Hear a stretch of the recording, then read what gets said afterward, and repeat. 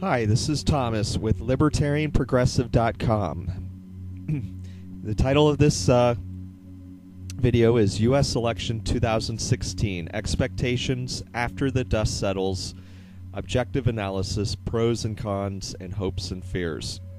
Now, there's more going on Election Day besides just Trump and Hillary Clinton, the presidential election.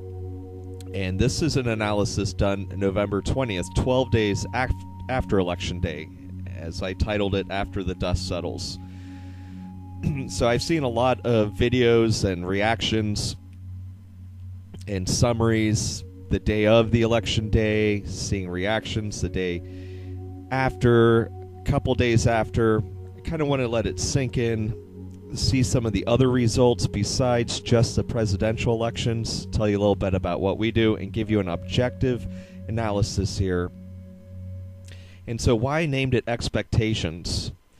Well, one thing is, there really hasn't been too many surprises as I can think further back.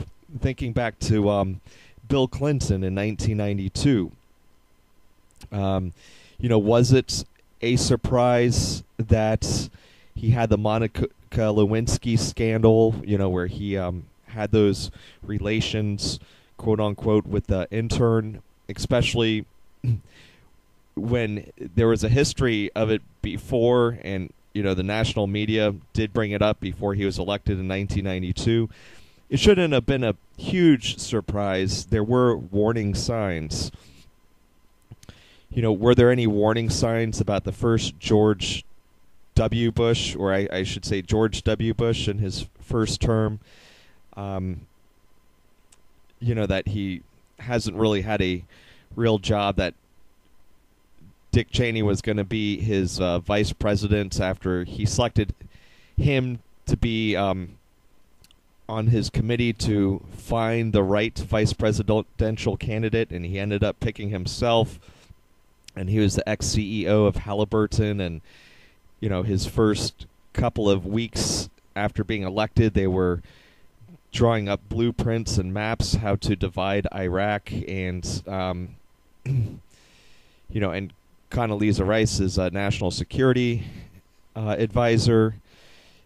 Had given him a briefing about possible plans of terrorism and things like that, and Barack Obama, never having much experience, and his first week he hired a bunch of lobbyists into the administration, and he had voted for the bailouts before he became president.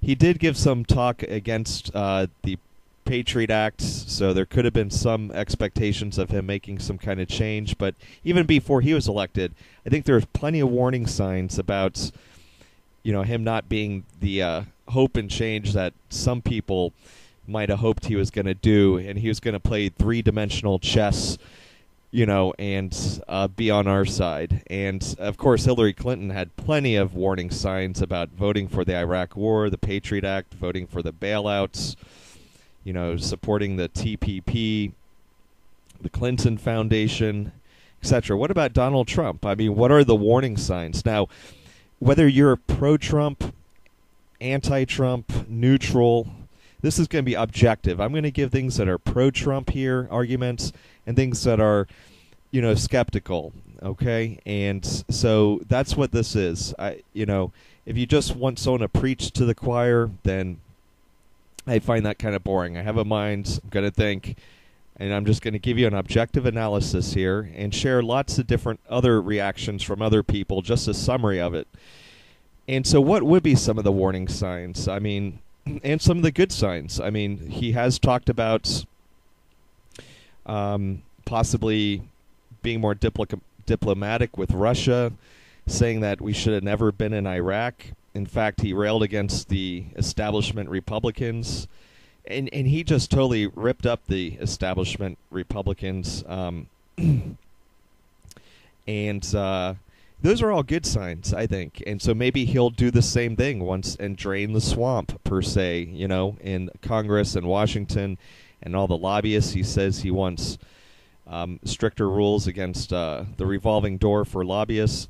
He has had a history of supporting Jesse Ventura when he ran as an independent governor for Minnesota. A lot of times in the past, he was supporting Ross Perot and the Reform Party. He's against the TPP. He used to be pretty socially liberal and fiscally conservative. Now, he has had dealings of being an insider, buying special interests, using eminent domain, and other heavy-handed tactics against his competitors. And, he inherited a lot of money, hundreds of millions of dollars. And he has hired some people so far in his campaign that are kind of questionable. Based on these, you should be able to build reasonable expectations. And he has flip-flopped on some issues, so it's kind of hard to tell. So what I have done is accumulated, and I'm just going to give like a brief 30 seconds on each of these videos. I've accumulated some of my favorites reaction videos to the election. I'm going to start with this one. I'm just showing different perspectives. I'm not saying anyone's right or wrong. I like looking at, if I have a subject I want to research the pros, I want to research the cons. I don't want to just preach to the choir. My choir is finding the truth. And so here's the first one I saw here, Reality Trumps Why You Should Not Be Voting This Election. And this person's argument is that it's all rigged. Do you think that, the system who has a corrupt media would allow a Trump to, basically trump the system? It's all staged and set up. Trump is exactly where they have positioned him, just like a piece on a chess game, and he's doing their bidding, and he's just another pawn, and he's nothing more than just another placeholder. And so it's all set up. They built him up, and they made it seem like they were against him, but that's just to trick you, basically. So that's one opinion. I'm going to share them all. So here's another one from a very popular YouTuber, Philip DeFranco. He was kind of more neutral, how everything just got scarier, weirder, and more divided in one Trump day. And this was on November 10th, just 2 days after Election Day. He was talking about how some of his friends were scared, how some were excited. And this previous video, by the way, was like about a month before the Election Day.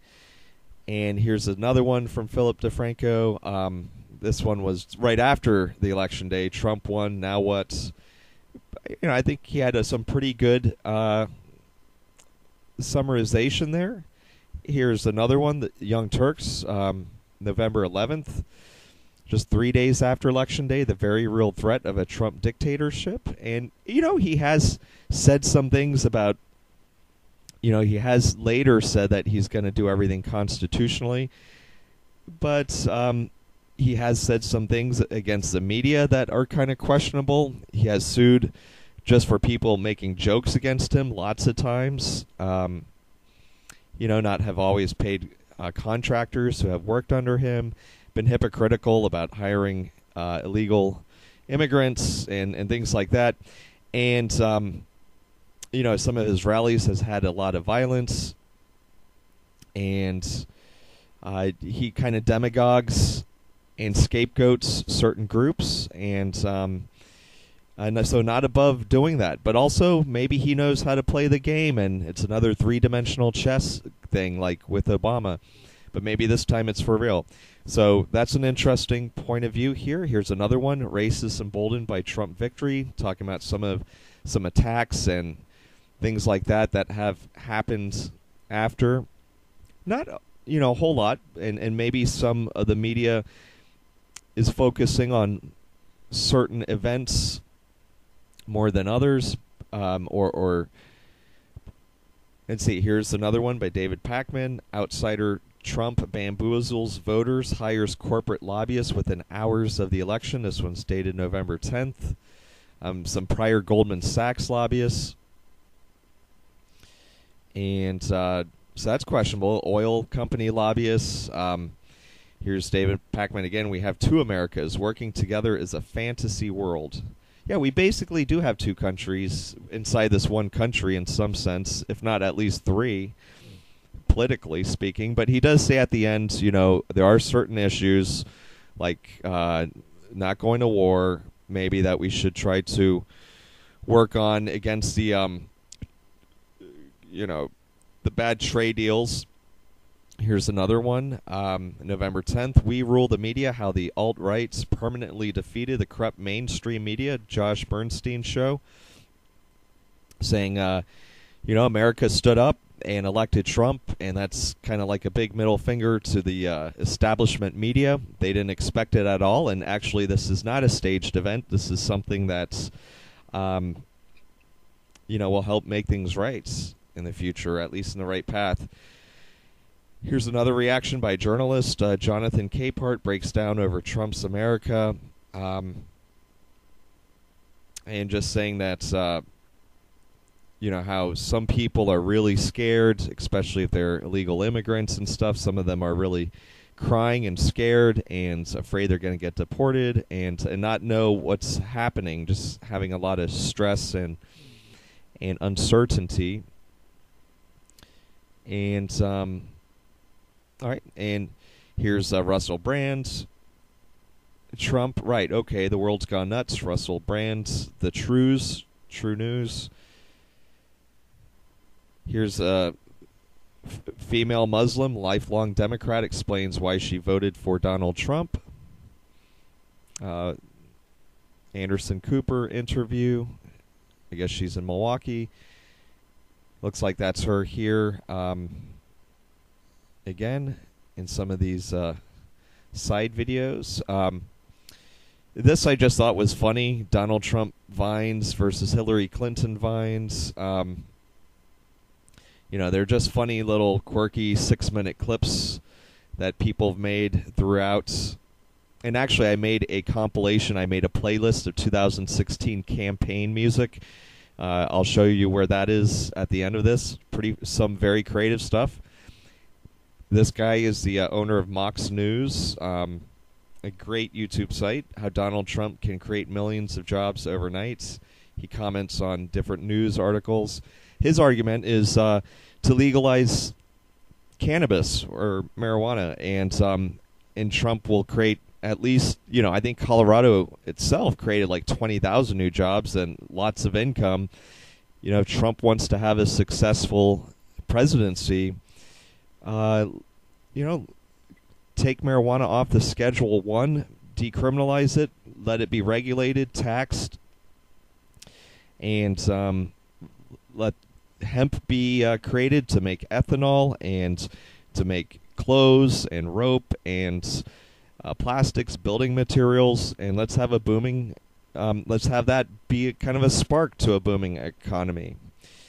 And I would say also myself, let's change some of the military spending into investing renewable energies and into outer space exploration. This is, I thought, really interesting, and I wanted to make a point about this.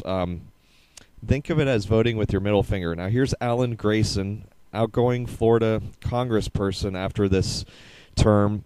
I think a good congressperson overall.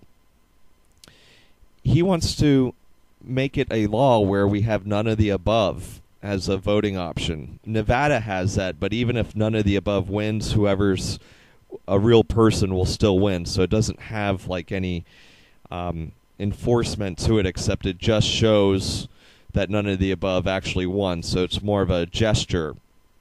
But he wants to actually propose to make this an actual law, and I see nothing wrong with it. In fact, I think it's a great thing. If none of the above wins, then you would have a re-election. And that's not going to happen often, but if there's actually enough people who chooses none of the above, then they know what is coming, and if that's the majority, it should be able to be selected. I mean, it's hardly ever going to happen except once in a blue moon. And if that once in a blue moon it's needed, it should be selected. He was showing on some of the charts here that none of the above would have actually won this year. And we had whether you're a Trump or Hillary supporter, I mean, the truth is, these are the two most unpopular candidates ever. And so another thing is you get to choose none of the above in every area of your life. You know, you don't have just two choices for everything. You can always choose no. Sometimes you have 8 or 10 choices or unlimited. You know, like in the dating game or who you want to marry. You don't just have 2 choices and you have to pick one and that's who you're going to spend the rest of your life with. You can choose none of the above, or you can just wait. I mean, till there's other people, right? Well, shouldn't you be able to do that for the most important things of who's going to send your kids to war and what your taxes are going to be and your business regulations and other regulations that could send people to jail or war? So, yeah, I think just fundamentally you have that absolute right. So watch this video. But you know what makes me upset a little bit is some people are making this into, you know, don't be a sore loser, you know, Trump won. This has nothing to do with Trump versus Hillary. This is just a principled argument on itself. We're not trying to go back and redo the election. Personally, I don't disagree with the electoral college system. So, I mean, I think of it as like, you know, kind of like in the United Nations when they vote, you wouldn't expect everyone to have I mean, you would expect each country to kind of have an equal vote. Like, you wouldn't want one country that has hundreds of millions of people to be able to override, you know, like, so California is just going to decide everything we all always do. No, that's not fair. You kind of think of the 50 states as 50 countries because it's kind of like how it was originally set up. And so they have an equal voice. But I still think that there should be a none of the above option. I mean, it's just a principled. It's, you know, it's really unprincipled for someone to favor something when their person's in charge, but not when someone else isn't. You gotta, if you're gonna agree on something, it's got to be whether it's your person or the other person's in charge. That's the only thing that's gonna be consistent, and that's gonna have validity. And if someone doesn't understand that, I personally don't think someone like that's mature enough, really, to be in the debates or to really vote, to be quite honest. I mean, those are fundamental principles. And so none of the above. It should be an option. And if it wins the majority, which is very unlikely, but in the severe cases where it could, then, damn it, then that should be, you know, the prevailing votes. That should be recognized. Here's Alex Jones interviewing Jesse Ventura, November 17th. Jesse Ventura praises Trump for promoting peace with Russia. Yeah, actually, he kind of spin that title a little bit. I mean, Jesse says, give him a year and I'll tell you what I think. But he does think that it's a positive sign that Trump is promoting peace with Russia. And I agree with that. And I do say give Trump a chance. And treat each issue on its own.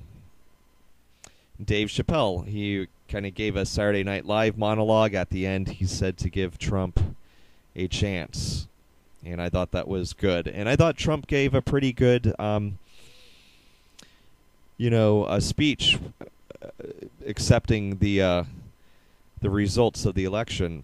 Here's just some other things I want to show that were results of Election Day where third-party candidates were strongest. This is from Reason.com. You know, you can see this map here of where Gary Johnson got 5%. The darker the blue, the higher the percentage he had gotten. And same with Jill Stein, the darker the green. So if you're interested in what states might be more open to third parties or whatever, this could be an interesting map for you to look at. A list of third-party performances in the United States. This is on Wikipedia, and you can see a history of it. Of course, Abraham Lincoln being one of the first third-party candidates to make it all the way through. Current third-party office holders in the United States. Angus King. Some of these are no longer in there, but there's been a long history of third-party candidates influencing the election. Some of the initiative referendums, if you don't know what an initiative referendum is, it's where people collect enough signatures to put a law or reform on the ballot in their particular states, and the people directly vote on it. Sometimes it's got to be voted on 2 election seasons in a row to go through. Sometimes there's some standards in certain states, like it's got to reach at least 60% to be approved, like in Florida. But these are going to actually be added to the state's constitutional amendment. So some states, like Nebraska and Oklahoma, endorsed death penalty measures. Colorado, Maine, and Arizona approved minimum wage increases. Colorado had something to do with assisted suicide. California had some law about, porn stars not needing to use condoms, whatever. Maine had a really important one, though, the state of Maine. They not only legalized through initiative referendum to legalize recreational marijuana, Maine is also the first state to adopt ranked choice voting for statewide elections, changing how the governor, state legislators, and members of Congress will be elected. Voters approved a ballot initiative on Election Day that moved Maine to a system in which the candidates need a majority of votes to be victorious. Previously, whenever a candidate received a plurality of the votes or more than anyone else, they won. Going forward, if there are multiple candidates on the ballot and none receives 50% of the votes, ranked voting kicks in. Instead of simply choosing a single candidate, voters must also rank candidates from first to last. The last place candidate is eliminated and his or her votes. So I do think this is one of the most important things out of this entire election season. And there's different versions of ranked voting. This is not the one I particularly prefer. I prefer my choice score voting, SCORE, score voting. You can Google that. But ranked voting is something I think in the right direction. And also here, here's the states that actually legalized recreational marijuana. Arizona failed.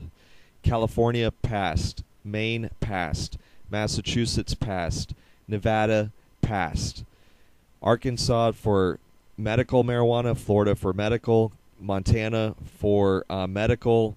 And North Dakota for medical marijuana.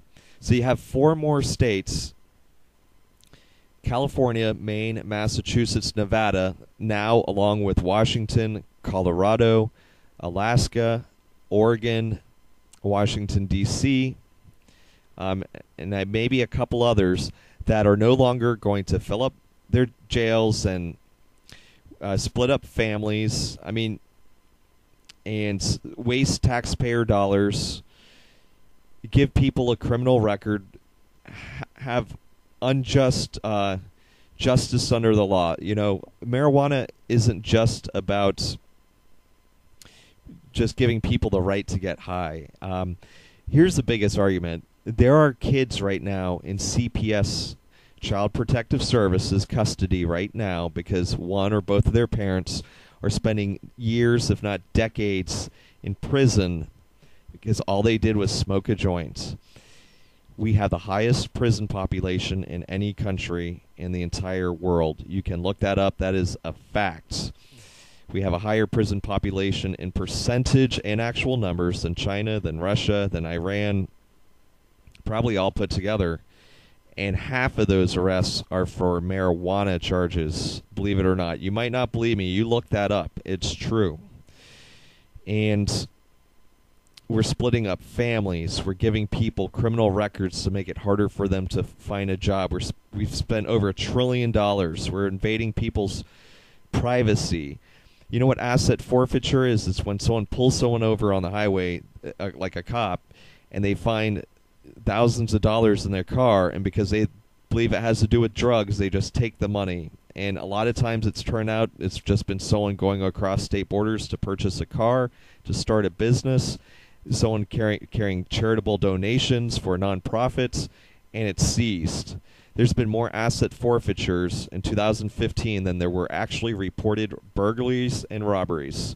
There's over 70,000 no-knock raids a year, and about 10% of them are to the wrong house. There's been old ladies who have cancer you're trying to smoke some marijuana, and their house get raided and they get put in jail. This is happening. This is real life. That's why I'm talking passionately about it right now. There's people who are refugees going to some of these states where marijuana is legal, packing up, selling their home, getting a new job, just so they could have their kids who have multiple sclerosis have the medication that they need so they don't have seizures anymore. So we can't even research it now because it's a Schedule I drug. It shouldn't be scheduled at all. You know, we used to grow it for hemp for victory. It's only been illegal since 1972, since Richard Nixon made it the war against drugs, because they're actually trying to find a backdoor way to prosecute protesters and union organizers. And so,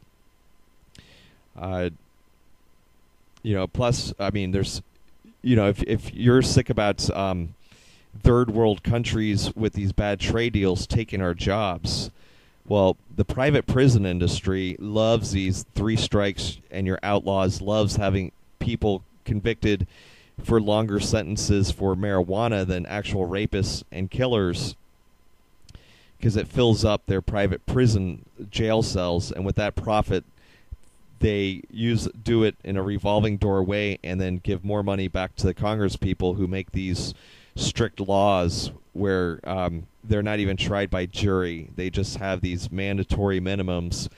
And then when they go into these private prisons, they tell them, you know, you either have, you know, you're in solitary confinement or you work a job. And how many private prisons are taking calls for, like, insurance companies, telemarketing, making furniture? You know, the New Hampshire license plates that say "Live Free or Die" on the back of them, those are made by private prisoners, probably making less than $1 an hour. So they're taking our jobs. That's unfair competition. And so if you want to do something about all of that, now I'm not saying there isn't a serious issue with meth and some other gangs, but you know what? Look where the money is. The biggest special interests that were funding against these initiative referendums to make marijuana legal, I prefer to call it cannabis, were the pharmaceutical companies and alcohol companies. There are others, like prison companies, and probably drug dealers themselves. So, and you probably have less meth with, you know, for the people who need it, treat it like a health issue. You probably have half the costs than putting someone in prison. In fact, it costs like twice as much to put someone in prison. And I'm just talking about non-violent drug offenses. If someone commits a crime, they should, you know, go to jail if they assault someone.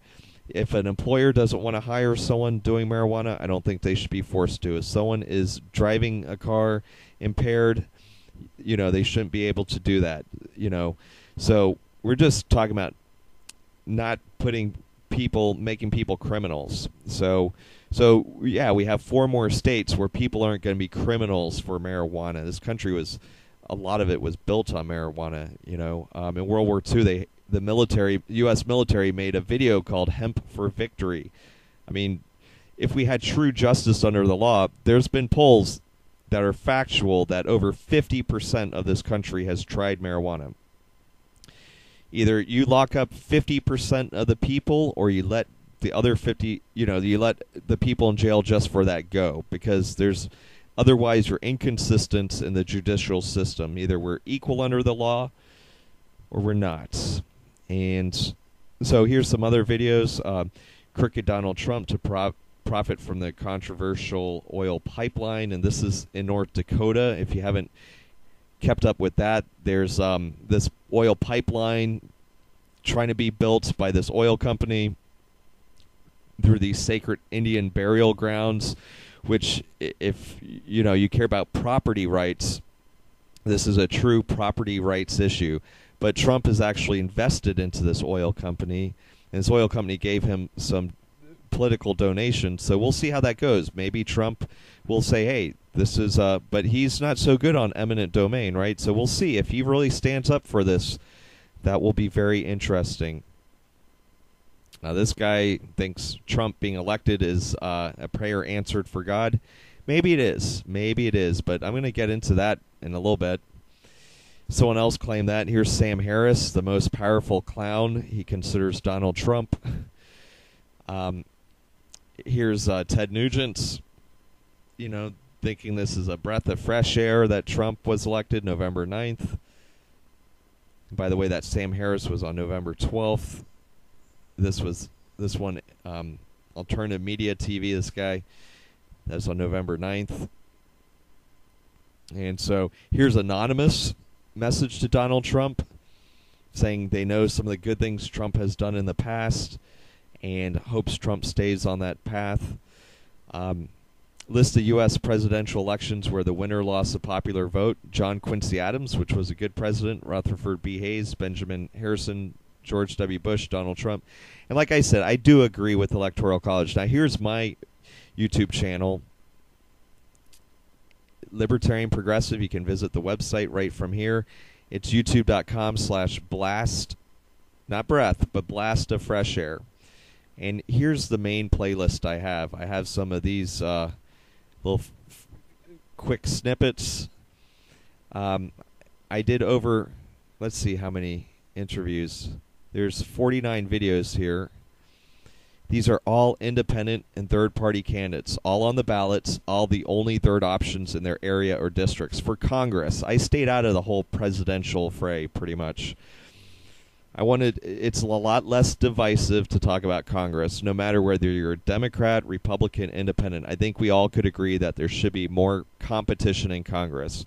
I will feel like I have served one of my main purposes for society is if we have more than just Republicans and Democrats in Congress specifically. Even if you are a diehard Republican and Democrat, you have to admit there's nothing better that you could do to help your party, your political party, your team, than add some competition. Because if they have no competition, they're going to get lazy and fat, which they are more than that. So, I think once we have at least 10 independent third-party candidates inside of the House of Representatives and or the Senate, that's going to break open the floodgates. And there's no looking back on that because it's a psychological block that people have. It's a self-perpetuating prophecy and self-inflicted. And so I don't blame people for not thinking that they don't want to waste their votes on a third party because they might get the worser of two evils at the presidential level.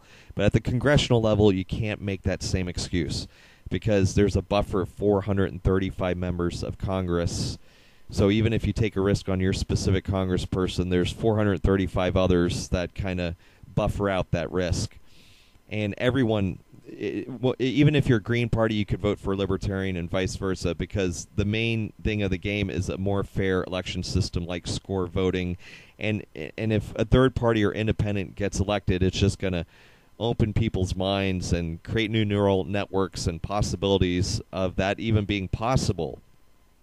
And so that's the real glass ceiling, is the independent third-party candidates. Candidates are not bought and sold out by big corporations, people being responsible and not letting money buy elections and saying the money doesn't even matter. I'm just going to educate myself and vote for who I think is right, and vote my conscience and do that. And Congress is the way to do that. You know what? The people who really fear Trump or Hillary, they wouldn't fear them so much if we actually had a responsible Congress. It's a co-equal branch of government that deserves co-equal media time, which it doesn't get. And these third-party and independent candidates who are on the ballot, and I stress, I only interviewed ones that are on the ballot, and I only interviewed ones that are the only third options in their area. So if there are more than one third-party candidate in a district, I would skip that district and find a district where there's only one third option. And so these are the least controversial ones, people to be elected. They're all on the ballot. Some of them got in the debates. Some of them didn't. Some very good interviews. And what I also did was make quick clips, because a lot of these interviews are like a half an hour, 45 minutes. Some are less than that. Some I had some, okay views for me. I mean, 399, some almost 1,000. But I made some quick clips, which I'm going to do with the rest of them. But I work full-time and part-time, and so, I just spent really 1 month doing this. I interviewed more independent third-party candidates than anyone in any media organization ever. And and I did that in 2012 as well, and I hope to do that in 2 more years in 2018. I want to get the message out. I want other media to interview these people. If these people had more media time, and there is a wave of reform, a wave of wanting to drain the swamp, whether you're on the left or the right, to get rid of the crony capitalism, the cronyism. Imagine if all the media that I just showed before here, if all of them interviewed at least 10 independent third-party candidates. And imagine if the Young Turks interviewed 25 independent third-party candidates consistently, or Alex Jones did, or David Pakman, or Alternative Media, or hundreds of these people did that over and over again, and just keep bringing these faces into our lives. We would think of them as more viable candidates and know about them. And that's my whole goal. I mean, I would like to see at least 10 independent third-party candidates in Congress. It's about building consensus. Let's say you had 10 issues that you really cared about. 5 of them had consensus. 5 of those issues didn't. If you had any, stress, any gift of strategy, which 5 would you focus on first?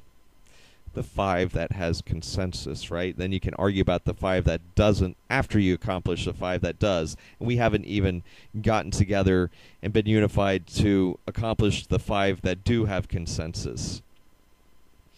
Like ending crony capitalism, reforming our voting system, legalizing cannabis, cutting spending on the wars, and there's many others. I have a whole list. Please visit my website. We're having a crowdfund campaign, and help us out with that. It's libertarianprogressive.com. But I did want to, let me just finish up here. I'm not about preaching to the choir, even though I don't mind that. Am I loyal to the land itself or the ideas of the Constitution?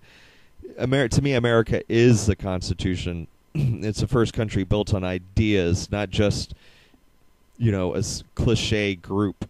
I don't care if it was George Washington who was just elected. We need to hold them accountable. Liberty requires eternal vigilance. Don't play their game. Let's play our game. And instead of don't votes, which half the population still didn't in this crucial election, half the population didn't even vote. So Donald Trump was elected with probably about 25% of the votes. Instead of not voting, just don't vote for who you don't, just vote for a third party. That's better than not voting. I wrote Teddy Roosevelt here. Teddy Roosevelt was another kind of affluent person from New York. This is my best hope for Donald Trump. I'll try to be positive here for a moment. And he was from New York. He was a well-to-do person. He didn't believe in hyphenated Americans. He won the Nobel Peace Prize by preventing Russia and Japan from going into a world war, basically, or a big war. And he made America great in some ways, and he was a trust buster. He didn't play along with the establishment. And could Donald Trump end up being like a Teddy Roosevelt? I think that would be and Teddy Roosevelt was somewhat of a nationalist. In the best case scenario, I think Donald Trump could end up being like a Teddy Roosevelt. Now, what does the Bible say about government and strife? Well, let's take a look here in the first book of Samuel. Israel asked for a king. Because some people think Trump is a gift from God and we need a strong leader, right? Well, when Samuel grew old, he appointed his sons as Israel's leaders. The name of his firstborn was Joel. The name of his second was Abijah. And they served at Beersheba. But his sons did not follow his ways. They turned aside after dishonest gain and accepted bribes and perverted justice. So all the elders of Israel gathered together and came to Samuel at Ramah, and they said to him, "You are old, and your sons do not follow your ways. Now appoint a king to lead us, such as all other nations have." You know, I don't care about other nations. But when they said, "Give us a king to lead us," this displeased Samuel. So he prayed to the Lord, and the Lord told him, "Listen to all that the people are saying to you. It is not you that they have rejected, but they have rejected me as their king, as they have done from the day I brought them out of Egypt until this day, forsaking me and serving other gods. So they are doing to you. Now listen to them, but warn them solemnly, and let them know what the king who will reign over them will claim as his rights." You know, and Samuel told all the words of the Lord to the people who were asking for a king. He said, "This is what the king who will reign over you will claim as his rights. He will take your sons and make them serve with his chariots and horses, and they will run in front of his chariots. Some he will assign to be commanders of thousands and commanders of fifties, and others to plow his ground and reap his harvest, and still others to make weapons of war and equipment for his chariots. He will take your daughters to be perfumers and cooks and bakers. He will take the best of your fields and vineyards and olive groves and give them to his attendants. He will take a tenth of your grain and of your vintage and give it to his officials and attendants. Your male and female servants and the best of your cattle and donkeys he will take for his own use. He will take a tenth of your flocks, and you yourselves will become his slaves. When that day comes, you will cry out for relief from the king you have chosen, but the Lord will not answer you in that day." But the people refused to listen to Samuel. "No," they said, "we want a king over us. Then we will be like all the other nations, with a king to lead us and to go out before us and fight our battles." When Samuel heard all this that the people said, he repeated it before the Lord. The Lord answered, "Listen to them and give them a king." Then Samuel said to the Israelites, "Everyone go back to your own town." So hopefully, I mean, this reminds me of, you know, America. America believes in the natural rights. That's a constitution, I should say, the Constitution of the United States. You know, basically God is, in a sense, the belief that no one else is a God over us. And so we're all here, and God is our only ruler. And in fact, but, you know, God is not directly here in a sense. I mean, you could say that God is, but the main thing about God is that you're free to do what you want. You have free will. And no one else can tell you what to do because no one else is God. So you could say a belief in God is a belief that you are not God. A belief in God is a belief that any other person that I see around me that, you know, that I can see and hear and interact with is not God.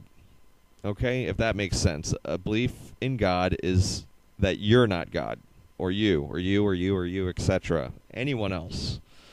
And then none of you have the right to tell me what to do. It's our principles and laws and due process that does. And here's another one I just wanted to close on here, Bible verses about strife, especially in the book of Proverbs. You know, there's a lot about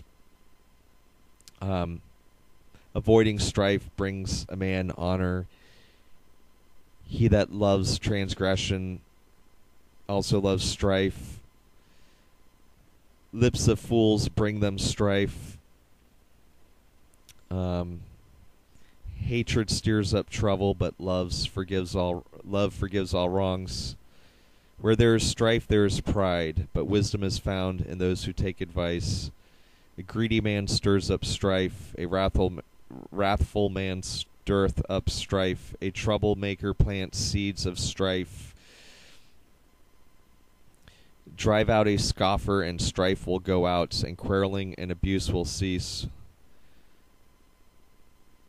Fire goes out without wood, and quarrels disappear when gossip stops. He that passeth by and meddleth with strife belongeth not to him is like one that taketh the dog by the ears. Okay, I have to admit I didn't really get that last one. But, you know, when you look at strife and people just calling everyone else names and things like that, I mean, let's not play their game. Let's play our game. Let's focus on what we can do. All right?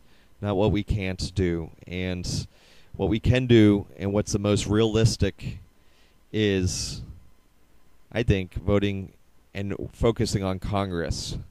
Here's the website here. We have 715 days, 20 hours and 50 minutes left until November 6, 2018, where we'll be voting on the House of Representatives again. You want to see our purpose here? You can view all our videos here. At the top here, candidate interviews, main index page. So check it out, and you can help us by clicking on our Amazon link and saving that as your favorites. United we stand, divided we fall. I hope you've enjoyed today's episode. Please give it a thumbs up, share, subscribe, comment. We'll just say an optimistic point here at the end. I do think, of course, I think the best days are ahead, and so, yeah, let's interact. Let me know what you think, and leave it in the comments, and I'll be sure to reply back. And I do think there needs to be a lot more discussion in the politics. You can run from politics, or you can hide from politics, but, what is that saying? You can run from politics. Let me Google that real quick. You can ignore politics, but politics will not ignore you, right? You can ignore politics all you want, but politics won't ignore you. Well, we'll see. I mean, maybe some people that are, what the secret is, where what you focus on becomes your reality. I mean, honestly, is it possible I guess that's more in the philosophical and metaphysical realm, right? If you just completely ignored it, would it just go away? Well, I don't know. I think that's something to really think about, and maybe we're just playing their game. So I'd say get involved in politics, but do it in your way, and make them defend, offer such good solutions, that whoever's against those good solutions will have to defend why those aren't good solutions, and I would start with very fundamental things. And these are very fundamental things, I think, that have the biggest consensus, and I have them listed here, starting with a more fair election reform, open primaries, maybe an election day holiday, although now we have early voting, fair debates, rank and score voting, none of the above option, a paper trail. Let's just start with that. Can we all just agree to start with that no matter what side you're on? Fair and equal elections. All right. That's it for now.